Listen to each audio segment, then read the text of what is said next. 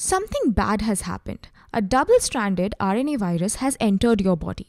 It's now on its way to your cell, where it's going to inject its nucleic acid into your cell and then produce a boatload of virus babies. At least that's what we are expecting, right? Except it turns out that no virus babies are made. When the viral double-stranded RNA enters your cell, or it's injected into your cell, it's supposed to integrate itself with your DNA so that it can produce this mRNA strand, which will eventually give you viral proteins. Now, these viral proteins are super essential for the formation or for the production of the virus babies. So that means that something is disrupting this entire process in such a way that these viral proteins are not made at all. So if there are no viral proteins, there are no virus babies. So let's dig deep and find out what is this something and how is this disruption really working. Let's take a closer look at this cell and all of these components that I've drawn out. So this is our virus right over here, and it has injected that double-stranded RNA right into your cell. So this is the double-stranded RNA. Whenever the cell senses this viral RNA in its cytoplasm, an enzyme out of nowhere will show up and start chopping this viral RNA into small pieces. This enzyme, it's called dicer. So this pink colored blob right over here, this is the enzyme dicer, and it's going to chop off this really long RNA into really tiny pieces. So after chopping off, it's going to look something like this. So we're just chopping it off. So now you have like really smaller pieces of this longer double-stranded RNA. Now this chopping, whenever dicer chops it off, this chopping leaves behind something that is recognized by this yellow blob over here. Now this yellow blob is a multi-enzyme complex. So think of it in this way, that whenever dicer chops off the longer RNA, it leaves this neon sticker at the end of each chopping, and this neon sticker is recognized only by this yellow colored multi-enzyme complex. So the minute it sees any tiny RNA or any small piece of RNA with that neon sticker, it's going to quickly bind itself or bind that piece of RNA with itself. Now, once these smaller RNA pieces are loaded onto this multi-enzyme yellow-colored complex right over here, it's going to split the RNA into its strands. So remember, this is a double-stranded RNA. I'll just write it down so nobody forgets, including me. So if this is the double-stranded RNA, it's chopped down, and these are still double-stranded. So let's remember that. And when it is split apart, these two strands, they completely separate. So one of these strands, it runs in the 5' 3' direction, and this is the sense strand. So this is the sense strand, and there's another strand which runs in the opposite direction, and this is called the anti-sense strand. Now what this complex is going to do, it's going to get rid of this sense strand and hold on to this anti-sense strand. Now, can you guess why that is so? Why are we sticking with the anti-sense strand and not with the sense strand? Why can't we reverse this whole thing? Why can't we get rid of the anti-sense one and stick to the sense strand instead? Well, so you see that this complex, it has a purpose for this sense strand, anti-sense strand. What it's going to do, it's going to use this anti-sense strand as a guide and look for its complementary mRNA. Now, if you remember in DNA replication, we had a coding strand and a non-coding strand, right? So the non-coding strand is the anti-sense strand. That's the one that we use as a template to produce an mRNA. So if over here I start writing it down, so if this pink one is the anti-sense strand, and then This antisense strand will act as a template to which an mRNA strand will be formed. So if this is the antisense strand, then this is the mRNA strand. So in that case, what will happen? This antisense strand is running in the 3' 5' direction. So the mRNA strand that will be produced, it will run in just the opposite direction, and it will have the complementary base pairs to this anti-strand. So which is why this mRNA will bind with this antisense strand, right? Like it's complementary to one another because of the base pairs, so the complementary base pairs. So similarly, and this was the antisense DNA that we were talking about, right? So similarly, this antisense RNA, let's not forget this is an RNA. So this antisense RNA works in a very similar manner. So this antisense RNA will look for its complementary base pairs in the mRNA sequence and look for that mRNA which is complementary to it. And once it finds it out, it's going to bind to that mRNA. Right.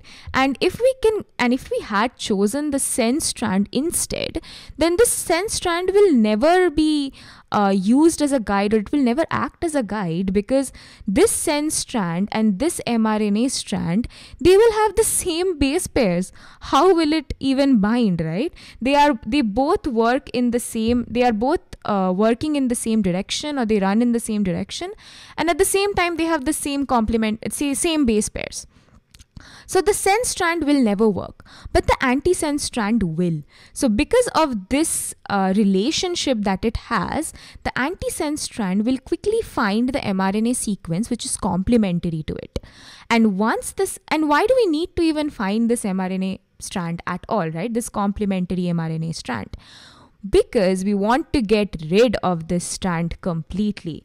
So once the complex finds out, or once the complex uses this antisense strand to find the complementary mRNA, it's going to release these certain types of enzymes. Do you see these pink colored scissors I've drawn out? So this is a type of enzyme called slicer. So I'll just type it down. This is slicer. I don't know why I keep saying type, it's writing it down. Anyway, so this is the slicer enzyme, and what it's going to do, it's going to chop off this mRNA into pieces. And if this mRNA is chopped off, these viral proteins won't be produced at all. So if there are no viral proteins, there are no virus babies. So do you see what really went down? Not only are we eliminating this double-stranded RNA that the virus had injected into our cell, but we're also getting rid of any mRNA that can possibly produce viral protein. So if this virus was sneaky enough to still have some mRNA produced, we are also getting rid of that. So there's no mRNA, no double-stranded RNA left anymore, no viral proteins, absolutely no virus babies. So this entire process in which several enzymes help RNA to disrupt or interfere itself is called RNA interference. So I will write this down, possibly in a different color. So this is RNA interference, or in short we call it RNA small I. So this entire process is called RNA interference. And all of these components of this process have their own names as well. For example, when dicer chops off this longer double-stranded RNA, then it gives these really smaller pieces of RNA, right? Then these are called literally small interfering RNA, or siRNA. So I couldn't write the whole thing because I don't have space. So let's write it somewhere else. Let's move this a little bit here. So both needs to be small, so this can't be capital. So siRNA, this stands for small interfering, I need more space clearly, interfering RNA. This is the same RNA that has the neon stickers attached to it, the same stickers which will be recognized by this yellow blob of a complex.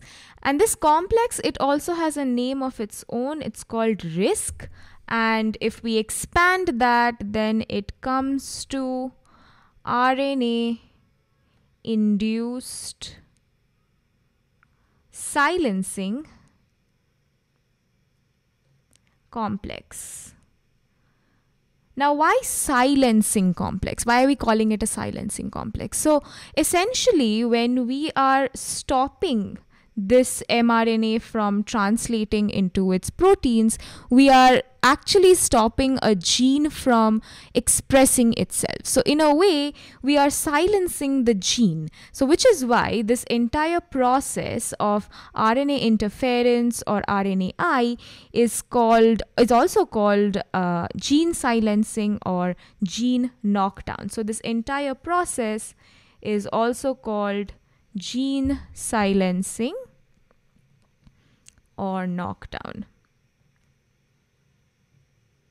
But RNA interference doesn't just protect you or defend you from these outside threats like viral RNAs. It also protects you from inside threats. And one of these threats, they come in the form of something called microRNA. So I'll write it down here. It's called microRNA, or in short, we call it small m, small I, miRNA.